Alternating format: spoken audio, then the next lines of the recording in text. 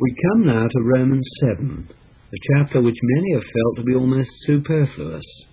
Perhaps indeed it would be so if Christians really saw that the old creation has been ruled out by the cross of Christ, and an entirely new creation brought in by his resurrection. If we have come to the point where we really know that, and reckon on that, and present ourselves on the basis of that, then perhaps we have no need of Romans 7. Others have felt that the chapter is in the wrong place. They would have put it between the 5th and 6th chapters. After chapter 6, all is so perfect, so straightforward, and then comes breakdown and the cry, "O wretched man that I am." Could anything be more of an anticlimax? And so some have argued that Paul is speaking here of his unregenerate experience. Well, we must admit that some of what he describes here is not a Christian experience, but nonetheless many Christians do experience it. What then is the teaching of this chapter? Romans 7 has a new lesson to teach us. It is found in the discovery that I am in the flesh, that I am carnal, and that in me, that is in my flesh, dwelleth no good thing. This goes beyond the question of sin, for it relates also to the matter of pleasing God. We are dealing not here with sin in its forms, but with man in his carnal state. The latter includes the former, but it takes us a stage further, for it leads to the discovery that in this realm too we are totally impotent, and that they that are in the flesh cannot please God. How then is this discovery made? It is made with the help of the law. Now let us retrace our steps for a minute and attempt to describe what is probably the experience of many. Many a Christian is truly saved and yet bound by sin. It is not that he is necessarily living under the power of sin all the time, but that there are certain particular sins hampering him continually, so that he commits them over and over again. One day he hears the full gospel message, that the Lord Jesus not only died to cleanse away our sins, but that when he died, he included us sinners in his death, so that not only were our sins dealt with, but we ourselves were dealt with too. The man's eyes are opened, and he knows he has been crucified with Christ. Two things follow that revelation. In the first place, he reckons that he has died and risen with the Lord. And in the second place, recognizing the Lord's claim upon him, he presents himself to God as alive from the dead. And he sees that he has no more right over himself. This is the commencement of a beautiful Christian life, full of praise to the Lord. But then he begins to reason as follows: I have died with Christ, and am raised with him, and I have given myself over to him forever. Now I must do something for him, since he has done so much for me. I want to please him and to do his will. So after the step of consecration, he seeks to discover the will of God, and sets out to obey him. Then he makes a strange discovery.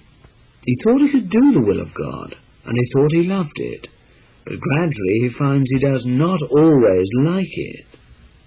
At times he even finds a distinct reluctance to do it, and often when he tries to do it, he finds he cannot. Then he begins to question his experience. He asks himself, did I really know? Yes. Did I really reckon? Yes. Did I really give myself to him? Yes. Have I taken back my consecration? No. Then whatever is the matter now? The more this man tries to do the will of God, the more he fails. Ultimately, he comes to the conclusion that he never really loved God's will at all. so he prays for the desire and the power to do it. He confesses his disobedience and promises never to disobey again. But he has barely got up from his knees before he has fallen once more. Before he reaches the point of victory, he is conscious of defeat. Then he says to himself, perhaps my last decision wasn't definite enough. This time I'll be absolutely definite. So he brings all his willpower to bear on the situation, only to find greater defeat than ever awaiting him the next time a choice has to be made. Then at last he echoes the words of Paul, "For I know that in me, that is, in my flesh, dwelleth no good thing.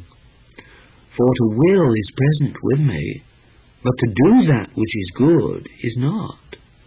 For the good which I would, I do not, but the evil which I would not, that I practice."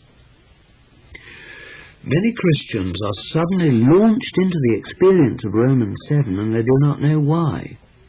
They fancy Romans 6 is quite enough. Having grasped that, they think there can be no more question of failure, and then to their utmost surprise, they suddenly find themselves in Romans 7. What is the explanation? First, let us be quite clear that the death with Christ described in Romans 6 is fully adequate to cover all our need. It is the explanation of that death, with all that follows from it, that is incomplete in chapter 6. We are as yet still in ignorance of the truth set forth in chapter 7. Romans 7 is given to us to explain and make real the statement in Romans 6:14 that sin shall not have dominion over you, for ye are not under law, but under grace. The trouble is that we do not yet know deliverance from law. What then is the meaning of law? Grace means that God does something for me. Law means that I do something for God. God has certain holy and righteous demands which he places upon me. That is law. Now, if law means that God requires something of me for their fulfillment, then deliverance from law means that he no longer requires that from me, but himself provides it. Law implies that God requires me to do something for him. Deliverance from law implies that he exempts me from doing it, and that in grace he does it himself. I, where I is the carnal man of chapter 7 verse 14, need do nothing for God. That is deliverance from law. The trouble in Romans 7 is that man in the flesh tried to do something for God. As soon as you try to please God in that way, then you place yourself under law, and the experience of Romans 7 begins to be yours. God knows who I am. He knows that from head to foot I am full of sin. He knows that I am weakness incarnate, that I can do nothing. Trouble is that I do not know it. I admit that all men are sinners, and that therefore I am a sinner, but I imagine that I am not such a hopeless sinner as some. God must bring us all to the place where we see that we are utterly weak and helpless. While we say so, we do not wholly believe it, and God has to do something to convince us of the fact. Had it not been for the law, we should never have known how weak we are. Paul had reached that point. He makes this clear when he says in Romans 7 verse 7, I had not known sin except through the law, for I had not known coveting, except the law had said, Thou shalt not covet. Whatever might be his experience with the rest of the law, it was the 10th commandment, which literally translated is, Thou shalt not desire, that found him out. There, his total failure and incapacity stared him in the face. The more we try to keep the law, the more our weakness is manifest, and the deeper we get into Romans 7, until it is clearly demonstrated to us that we are hopelessly weak. God knew it all along, but we did not. And so God had to bring us through painful experiences to a recognition of the fact. We need to have our weakness proved to us beyond dispute. That is why God gave us the law. So we can say reverently that God never gave us the law to keep. He gave us the law to break. He well knew that we could not keep it. We are so bad that he asks no favour and makes no demands. Never has any man succeeded in making himself acceptable to God by means of the law. Nowhere in the New Testament are men of faith told that they are to keep the law. But it does say that the law was given so that there should be transgression. The law came in that the trespass might abound. The law was given to make us lawbreakers. No doubt I am a sinner in Adam. Howbeit I had not known sin except through the law, for apart from the law sin is dead. But when the commandment came, sin revived, and I died. The law is that which exposes our true nature. Alas, we're so conceited and think ourselves so strong that God has to give us something to test us and to prove how weak we are. At last we see it and confess, I am a sinner through and I can of myself do nothing whatever to please God. No, the law was not given in the expectation that we would keep it. It was given in the full knowledge that we would break it. And when we have broken it so completely that we are convinced of our utter need, then the law has served its purpose. It has been our schoolmaster to bring us to Christ, that he himself may fulfill it in us.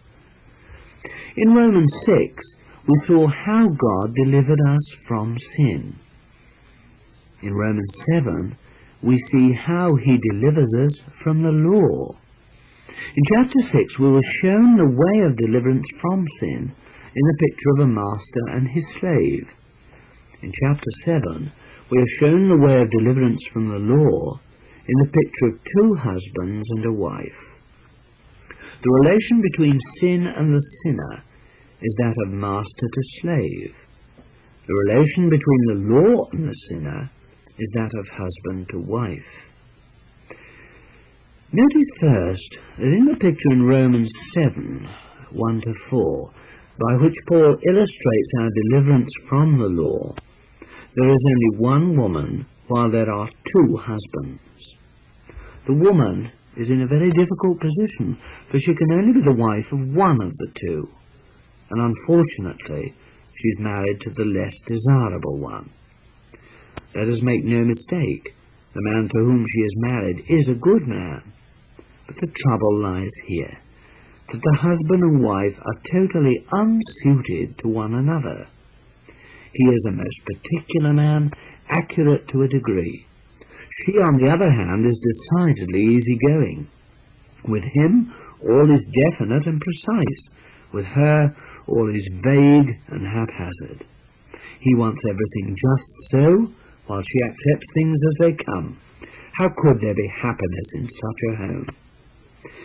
And then that husband is so exacting. He's always making demands on his wife.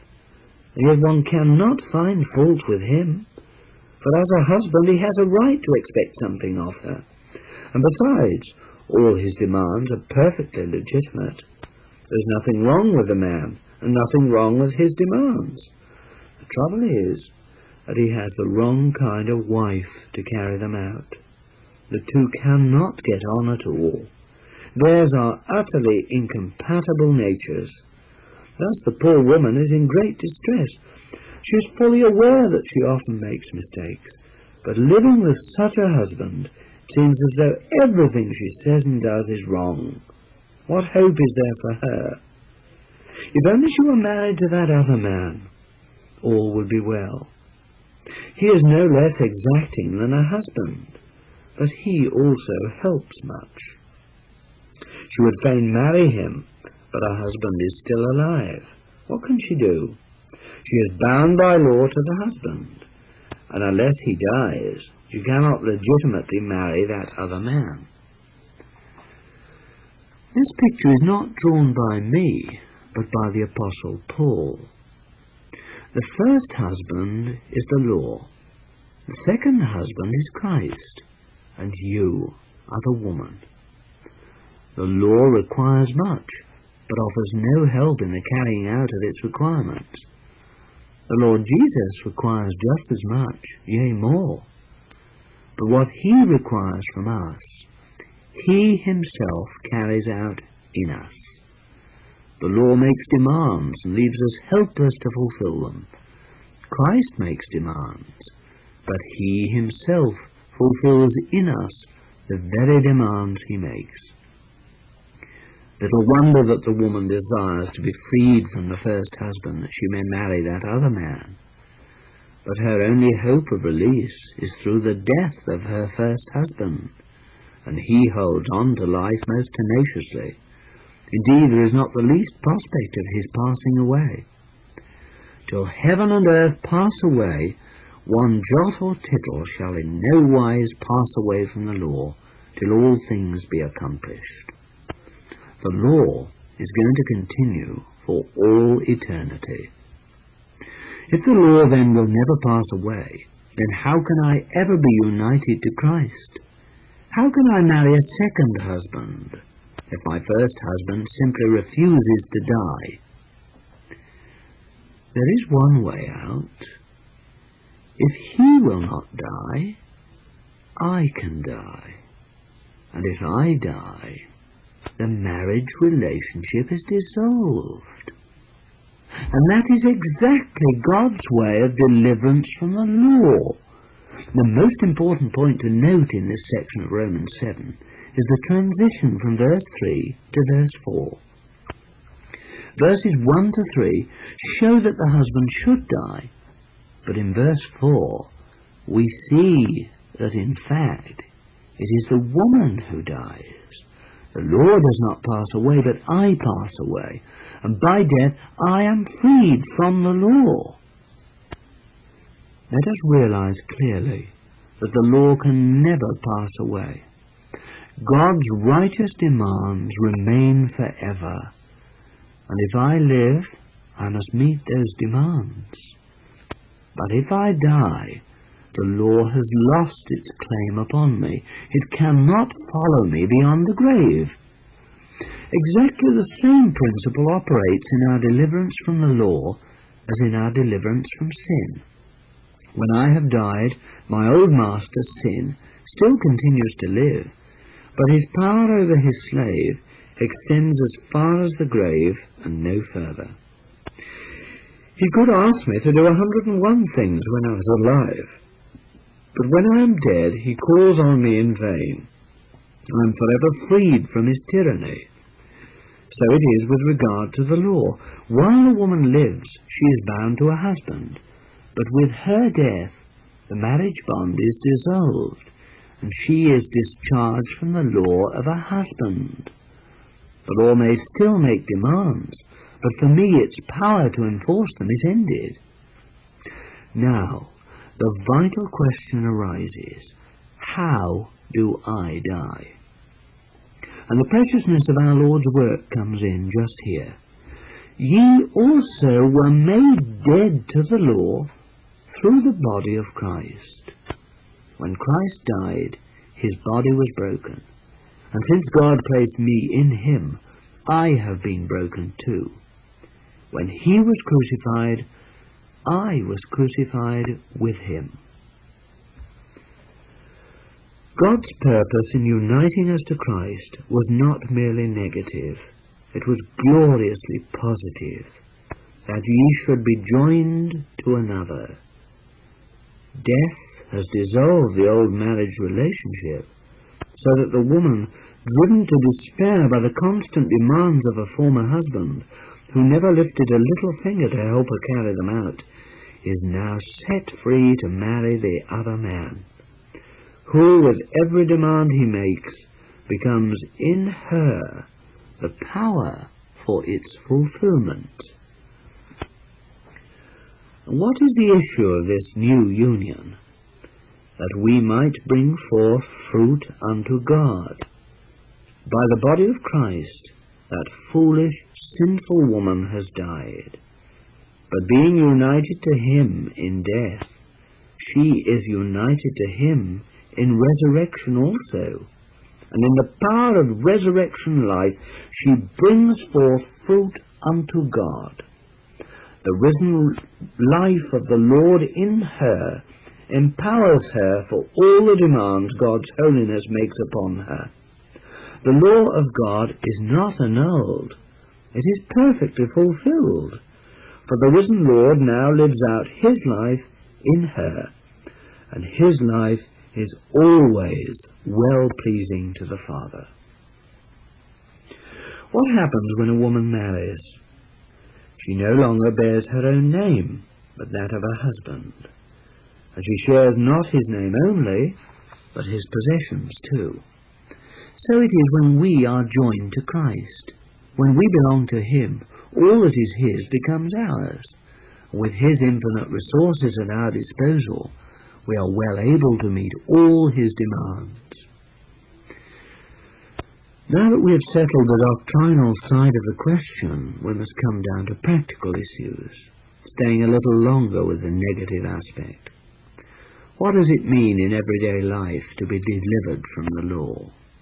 It means that from henceforth I am going to do nothing whatever for God. I am never again going to try to please him. What a doctrine, you exclaim. What awful heresy. You can't possibly mean that.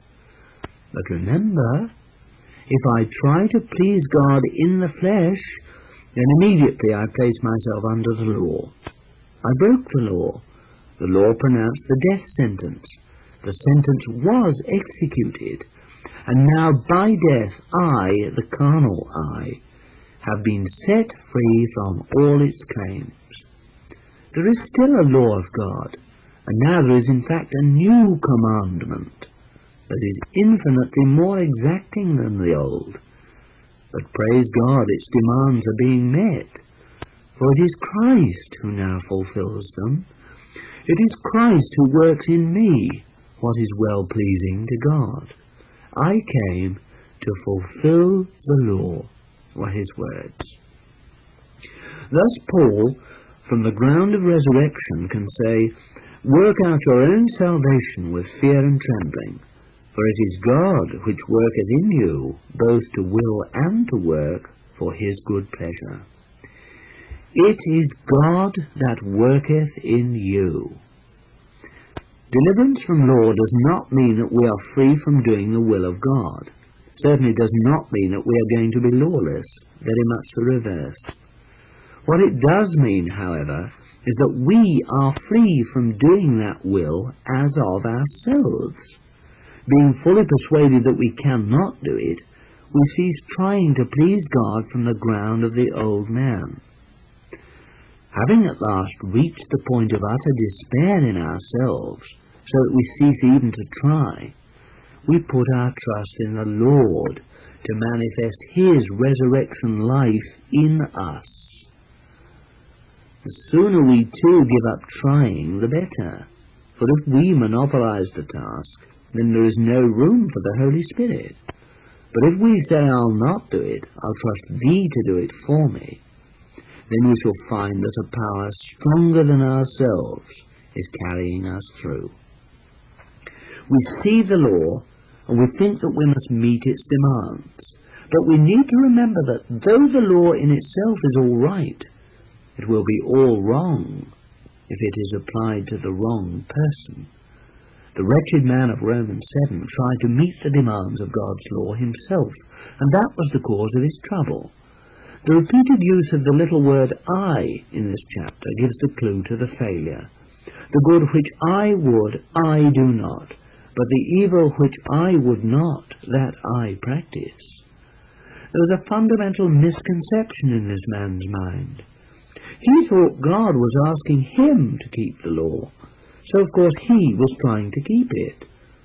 But God was requiring no such thing of him. What was the result?